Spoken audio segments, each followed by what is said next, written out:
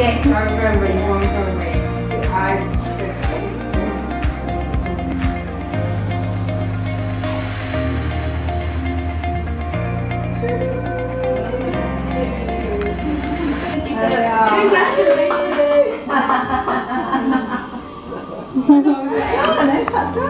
Oh my god, Neve isn't Neve anymore without long hair. She's not. She looks so weird.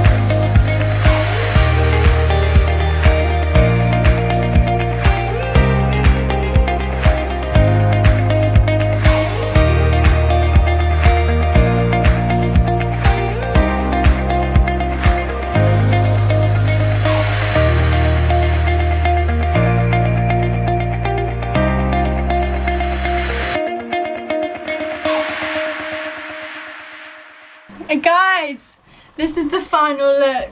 I've just got home from the hairdressers.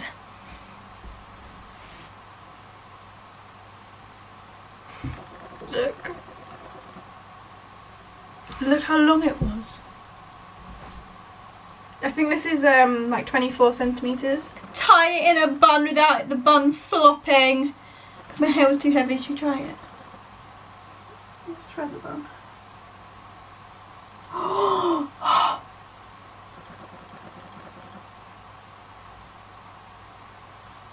Oh my god.